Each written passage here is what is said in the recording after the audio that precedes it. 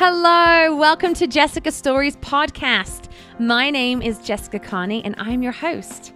I will be sharing the stories from my life in hopes to entertain you, to connect with you, but my greatest desire is that these stories will help you look at your own life and see the awesome stories that you are living and the lessons that they hold.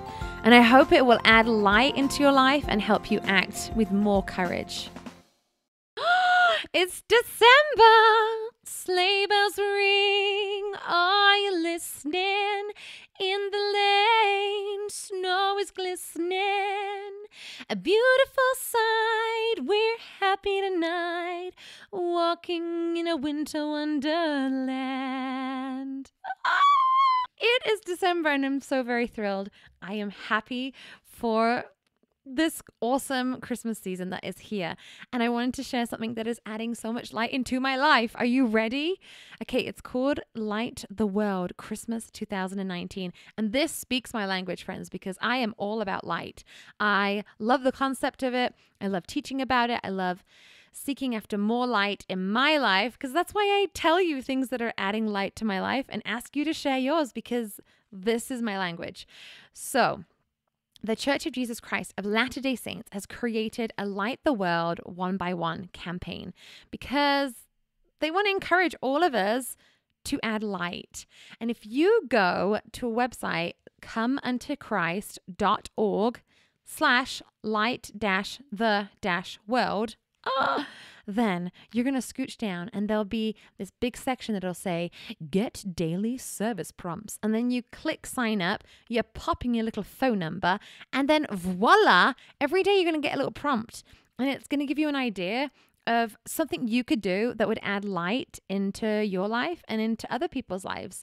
And it's just a great way to move throughout this awesome season, remembering the reason that it's a time to celebrate the birth of Jesus Christ and a time to invite people to partake of his glorious gospel and the redeeming love that he has for all of us. And that is adding so much light into my life. And I want to encourage you to go do it if that sounds like something fun to you. Now, my darlings, what is my dog up to? Well, she's been going on lots of walks and I just feel like a really good dog owner right now. She has been doing very well. And we normally walk her with a gentle leader. If you know what that is, it kind of goes around her nose and then wraps around her ears. Because if you just hook the leash onto her collar, she will pull your arm out of your socket. It is not a pleasant experience. So we've been using the gentle leader for years and years and years. But because she's been wearing a harness a lot lately, because I have to click her to a cable when she goes outside, I have been clicking her into the harness and it's actually been going really well. So I guess we are growing in our dog ownership. It's taken us like 10 years to figure some things out. A little bit of trivia for you, darlings. At Christmas is a better way of saying it. We love mince pies. When I say we, I don't mean all of England, but most of England really does love the mince pies. And it's made from mincemeat, but this is not mincemeat the way that Americans think of mincemeat as like ground beef. No, darlings.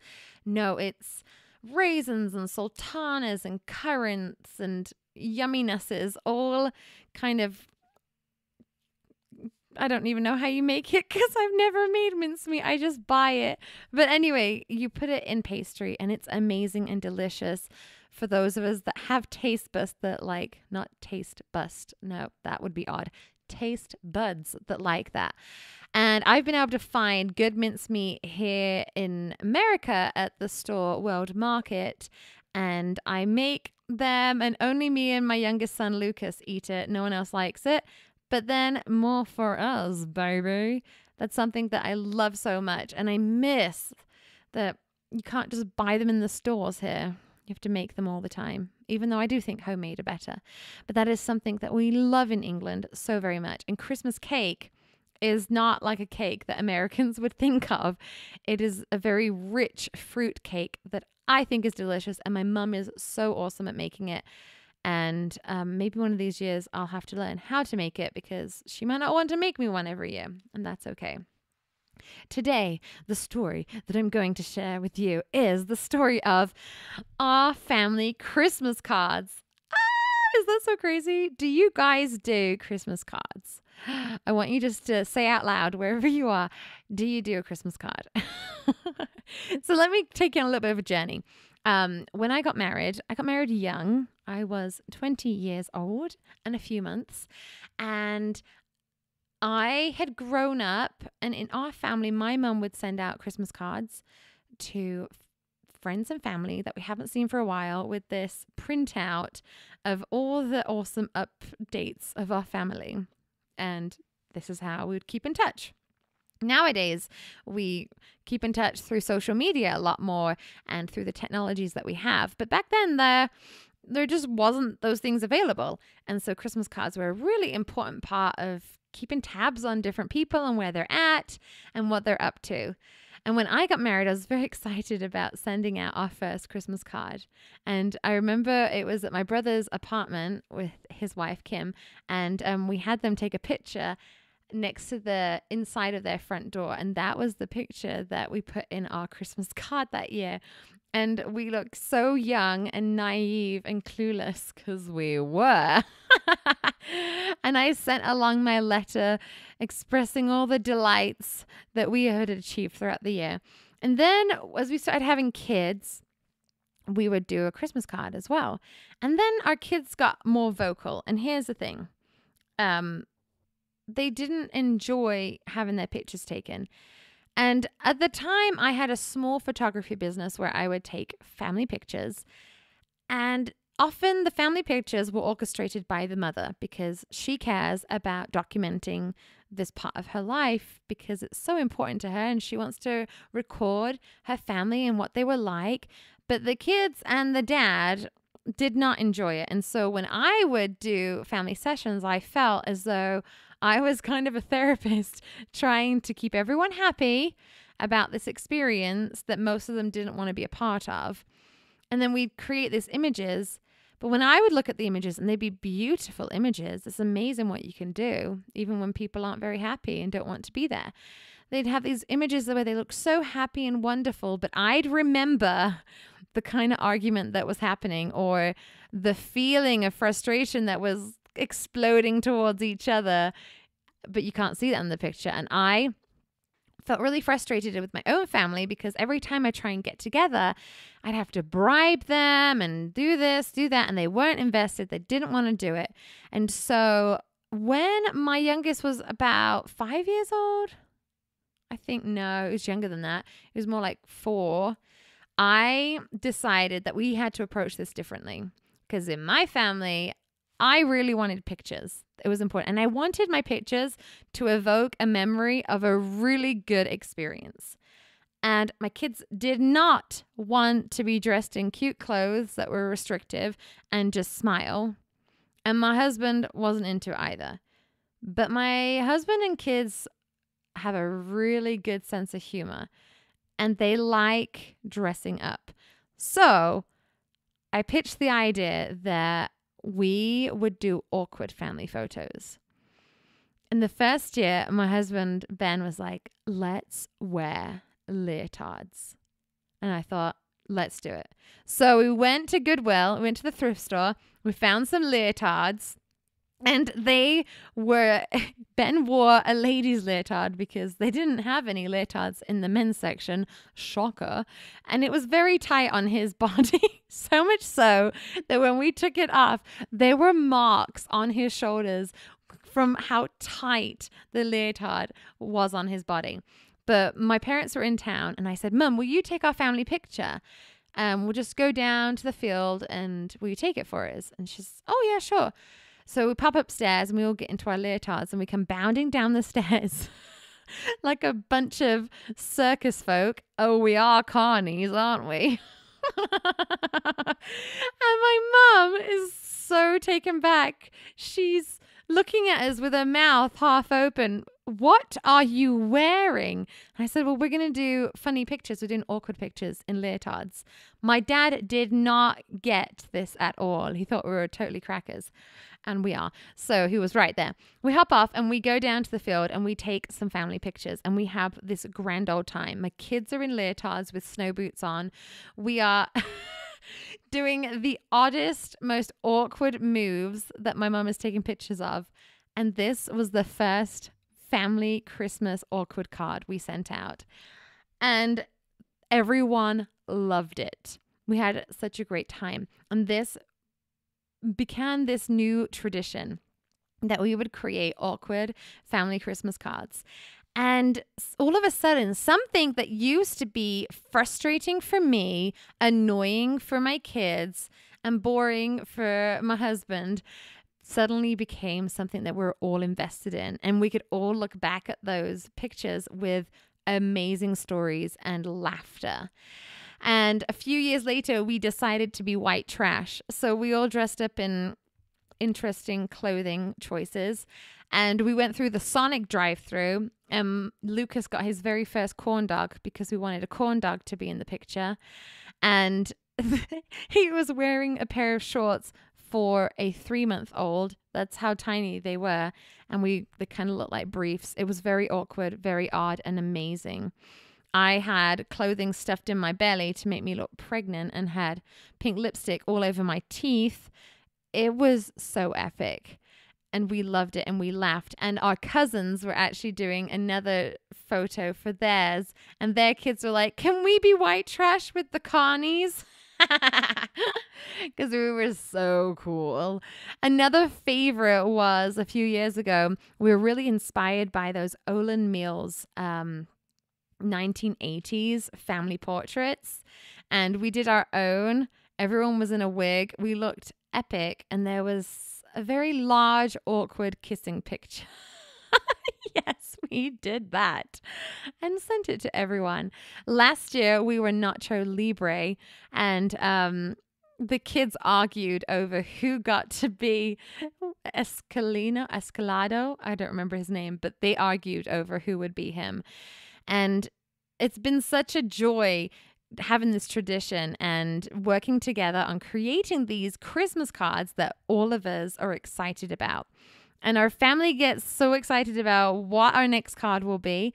I was just at the costume shop yesterday purchasing things for our next one that will be coming out. And we are excited to share this. And I wanted to share this story with you because here is the thing, my darlings. Sometimes we have ideas in our head of how things are supposed to be. Just like I thought our Christmas card had to have us all sitting looking very happy and delighted about our life, and accompanied with kind of a letter of how awesome we are. And that's one way to do it, okay? It did not work for my family. And the thing is, it didn't reflect who my family are either. We're a bunch of carnies, and we are goofy and fun and extravagant and just kind of beat to our own drum. And so doing it that way did not fit for us. And we had to get creative. And once I kind of changed my idea of what our family Christmas pictures could be like, it provided this possibility and opportunity that would nourish our family, that would reflect who we are, and also provide great entertainment for other people. Is there something in your life that you're kind of stuck on an idea that isn't working for you anymore? Maybe it's an idea of who you wanted to be when you were older and you're not that. And maybe it frustrates you because you've been trying to be a certain version of yourself, but that's just not who you are. Do you think you could change the story you tell yourself, change the standards that you have to fit who you are? I remember wanting to be on Broadway. That was my dream. I wanted to be on Broadway, and that was everything that I desired. And I remember when I had kids, often daydreaming about it and thinking about it. The thing is, I wasn't signing up for any classes to help me progress towards it. I would just stay in this dreamlike space of, oh, I wish that was me. But I really didn't wish it was me because I wasn't acting on it. And when I challenged myself and thought, why aren't you acting on it? It's because that wasn't actually what I wanted. And sometimes we just get stuck in these ideas because maybe they're popular, maybe they work for other people, and maybe we think we want to belong in that tribe. But at the end of the day, it just doesn't fit us. Just like the regular cute family picture for Christmas cards does not fit my family. It is not who we are, and that is okay.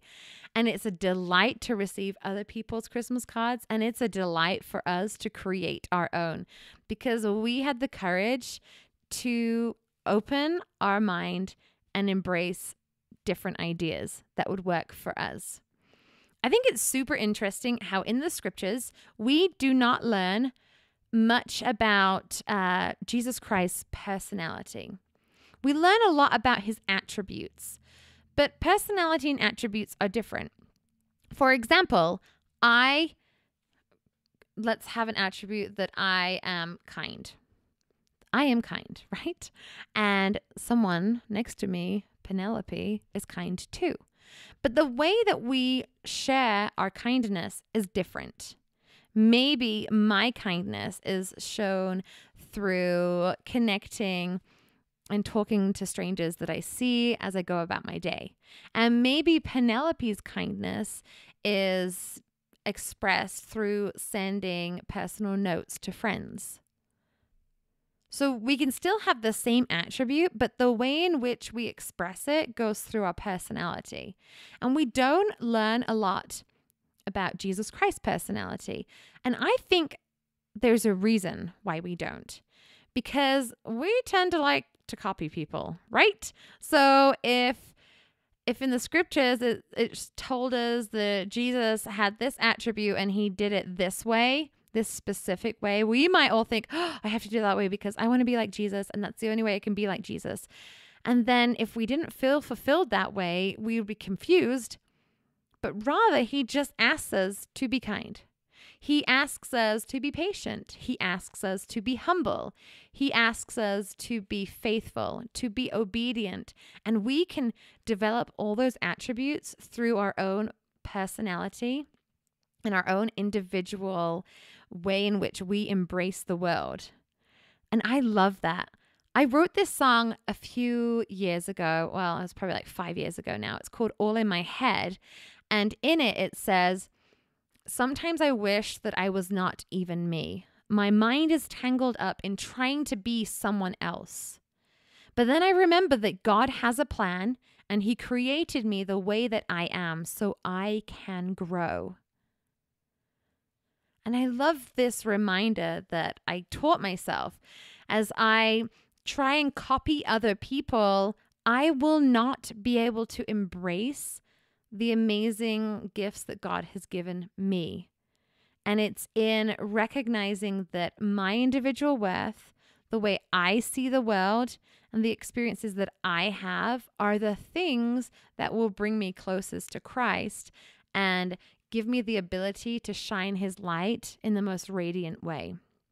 I want to share with you a scripture in 3 Nephi.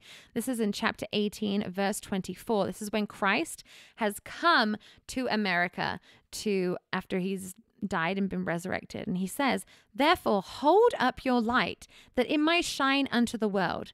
Behold, I am the light which ye shall hold up. That which ye have seen me do, behold, ye see that I have prayed unto my Father, and ye all have witnessed. I love that he reminds them to hold up his light and to follow what he has done. But he doesn't tell us to copy me in my personality. Rather, he encourages us to take the light he has to offer. And then as we are true to the gifts that God has given us, we will be able to radiate that light the brightest through our own perspective, through our own individual tendencies and our divine nature. Thank you so much for listening. I appreciate you and I pray for you. If you have been blessed by this podcast, if you have felt that it has added light to your life, would you please go into iTunes and leave a 5-star review? For that is the way that it will come up for other people that are looking for this type of podcast. And if you have any friends that would be blessed by it, would you share it with them? I hope that you will go forth with courage to seek light and shine bright.